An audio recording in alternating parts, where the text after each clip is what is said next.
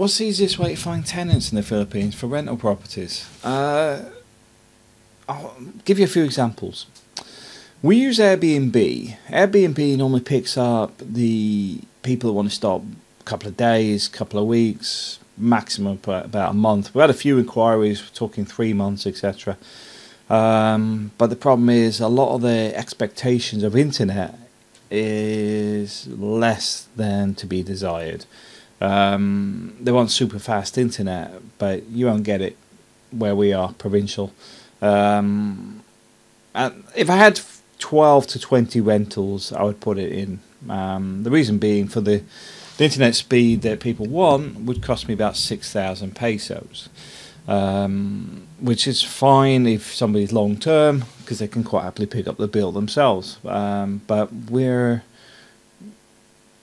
2 apartments with another one now being converted. So I'll have 3 in the next 4 months rented out. So Airbnb is quite good for the short term because you get premium rents on those. OLX, Cebu Classifieds, those sort of things, you'll pick up your people wanting 6-12 months rents. Why do I like Airbnb? Airbnb has a lot of people with referrals. At the same time, the downside is people can be a bit fussy. We haven't had any complaints ourselves, but I know, talking to a friend of mine, he's had issues with some of the people who've stayed. Not for the Philippines, but for Spain. But I'll be honest with you, some of the people in Spain are, yeah, I'll just leave it at that. The reality is, though, you need to spread around, because although we've got somebody in one of our apartments for 2-3 months at the minute, and the other apartment was rented out for a month, then they left, then somebody moved in for 2-3 days. So some people have come direct, other people have then come in off Airbnb, and then the apartments become available again. You need to spread yourself around. Now, would I let an agent do it? Well, I would let an agent do it if I knew the agent. I wouldn't let anybody do it that I didn't know. I'm a bit fussy like that. But I don't want anybody disappearing with somebody else's money, which if they're a rogue agent, they may do. Because they may say, oh, here it is, give us the rent, give us this, and then disappear, and then the tenant's going, oh, well, you know, I've already paid for 3 months. You're like, well, you didn't pay me. So, yeah, you've got to be careful sometimes. But OLX, Cebu Classifieds, you'll pick your long-term guys up. Go on the forums as well, but the problem with forums is people are like this, always have an opinion on everything. And I'm not talking about my personal experience, because I haven't actually rented any of my stuff out on the forums, but I know other people that have, and they're just like, well, I don't advertise there anymore because it's just not worth the hassle. Because you get everybody going, well, you can do it cheaper, I know somebody does it cheaper, and blah, blah, blah. And then when you look into it, yes, it's cheaper because it doesn't have internet, electric, air conditioning or anything else. It's just a bare apartment. So yeah, there's those things. But a lot of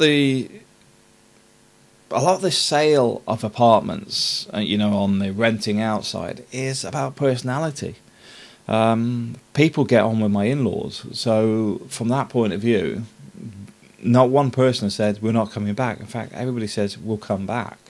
And the other thing is, if you do have no feedback or want feedback, just ask people. Because there's always something that's niggling. You know, for some reason there were some cups missing and some bits and pieces recently. So I asked the person that rented it, was there anything that we could have done better, etc.? And they said, oh yeah, there was this and this missing. And I'm like, well, they should have been there. Where? So then I'm chasing up with my relatives. Where are they? And then, lo and behold, we put them back in. Because things like this happen in the Philippines. If you're not there, people do move things around. So you need to keep engaging with your tenants and also the people that are managing it for you. Because you do have to micromanage a little bit. You got to look at it. It is your business. That's it. Because if you don't think, oh well, it's not important, guess how everybody else thinks about it? It's not important. Tenants think you don't treat us very well, and the people managing it going, well, he doesn't really bother if we do it properly or not, and they'll do less and less over a period of time.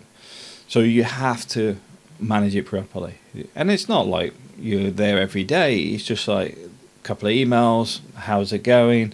Oh, you know, oh, we went to a resort yesterday. Oh, did you know you could do this? This is nearby.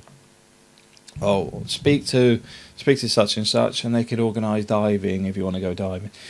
Just keeping that bit of information going, keeping people interested, letting them know there's stuff around them that they may not find anywhere else. You know, they won't find it in the brochure. You have to be local to know this stuff goes on. So those are the areas I would normally do. OLX, Cebu Classifieds, Airbnb, and another important one is Facebook. LinkedIn also works quite well because people want to escape sometimes. So in LinkedIn, it's surprising how many people are in your network in LinkedIn, but every now and again somebody will go, oh, so you've got, I didn't know you did rentals or whatever, and you find random people. But the thing with getting people within your own network already is you already have a connection with them.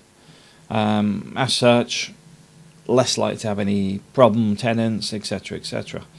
We haven't had a problem tenant for a while, but please, if you are one, don't drop by my place. Thanks for watching. Yeah.